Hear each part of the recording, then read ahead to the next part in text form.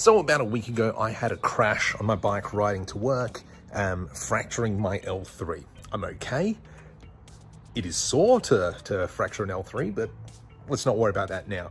Being a 3D artist, I know where the crash started and I know where I had landed, but let's kind of do like a true detective style and do a 3D render and see if we can work out what actually happened. So this is the photo that I pretty much took directly after my accident, just to try and get it into my head and so I could tell people actually what happened, you know, especially doctors and so on and so forth. This was my arm about half an hour ago. You can see that it was a giant lump. It hurt like anything. And I was just lying down here with an ice pack on my back. But this is my leg about 4 or 5 days later. You can see that it's pretty heavily bruising. So I know I hit my leg somewhere. So from here, I jumped over into Blender. I used the Perspective Plotter add-on and Google Maps here just to kind of line everything up and get to the best scale as possible. Created the fence very quickly and then go ahead and start creating the terrain just to kind of give it a little bit of aesthetic. So this is the final creation of the location. I didn't put too much effort into it because, you know, we're just trying to do a breakdown. If we have a look, this path here, it is on a slight downward slope. And this is where that wonderful black ice was that I hit that hurt like anything. Now I've gone ahead, I've added in a bike and added in myself as well. There we go, look at you buddy, looking so nice. Yes, I am a gigantor. So I know that I rode the bike down the hill, it was all safe, and then this is where it got nasty. So if we kind of come all the way down, this is kind of like where I lost control. I started to raise my hand up. I'm just going to come into here just so we can view it a little bit better. I started to raise my hand up to block it.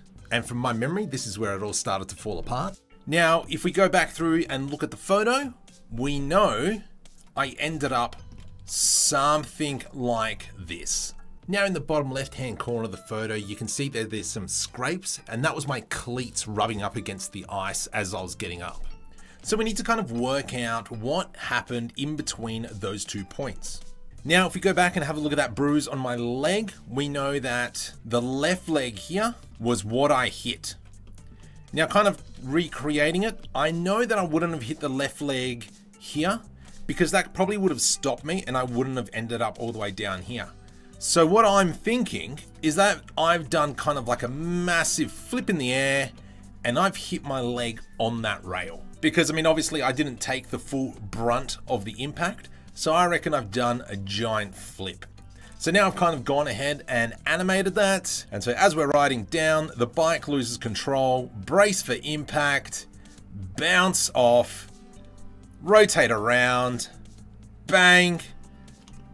And then we come down and we slam my back into the concrete. And what did all the damage was a set of headphones in my backpack that I landed on. So here's a render of what the accident would have looked like. Yeah, geez. And here's a first person view of that crash. Yep, that's what I felt like. Oh, let me have, nope, I'm not sitting down.